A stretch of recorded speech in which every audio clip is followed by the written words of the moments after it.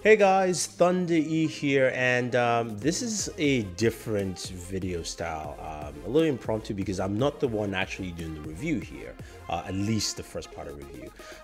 We're going to talk about two different Blue microphone products. One is the Yeti, the other one is the Mikey, and compiled by two different people. Of course, one is me, one of course is Daniel, and I wanted to show you two products from Blue that we thought were interesting that you might like, especially if you're jumping into recording audio on YouTube.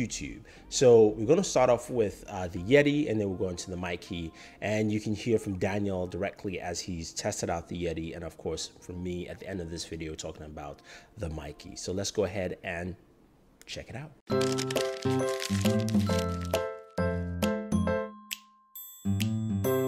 What's up guys, Daniel here, and today we'll be looking at a quick review of the Blue Yeti Studio microphone.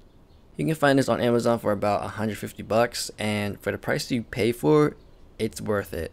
Most of it is metal. The only pieces that are not metal are the knobs.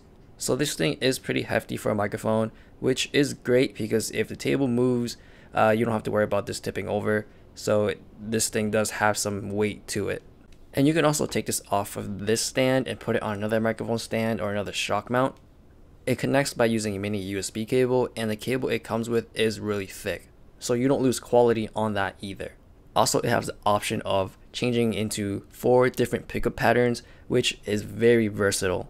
If you don't know about these different pickup patterns, the manual shows you lots of pictures and what situations is best for each pattern. For the most part, this microphone is great for voiceovers, vocals, and generally podcasts, but it is also capable of recording instruments as well.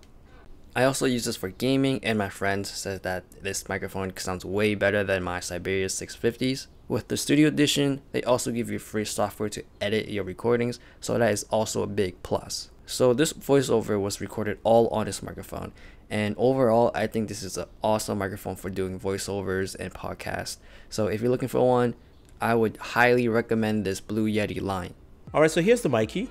It plugs directly to iPhone 6s via the Lightning connector port, and it doesn't need any application necessary to actually power or run this thing. You've got an adapter that comes with it and a carrying case, so you can plug in an instrument if you choose to record directly to iPhone 6s.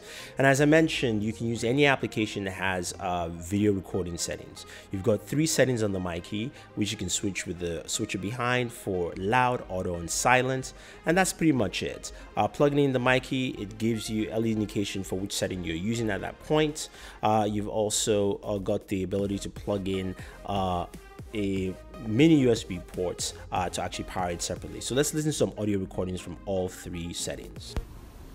Alright, so I'm recording directly to my iPhone here, and this is without Mikey, so you guys get a good idea of how the bass recording from the iPhone 6s actually sounds. So do about 15 seconds and then we'll move to the different audio recordings of Mikey. So I'm recording off the Mikey connected to the iPhone 6s. The setting is on loud, which is the first setting on the Mikey. We'll do this for about 15 seconds. We'll switch to auto, and then we'll go ahead from there. With the Mikey on auto. Auto is the middle setting. As you can see, the light is in front, and this is one you can use in almost any use case situation, according to what Blue microphone says. So we'll see how well audio is from here, and we will switch it over to silent next. Now the next one is silent, and I have to come really close to the microphone for it to pick up, and this is something that you will hear, so giving you guys a good idea how well silent actually works, and if this is a useful audio format for Mikey. So there you have it, guys. 2 microphones from Blue. The first one, the Yeti Studio, is a fantastic microphone.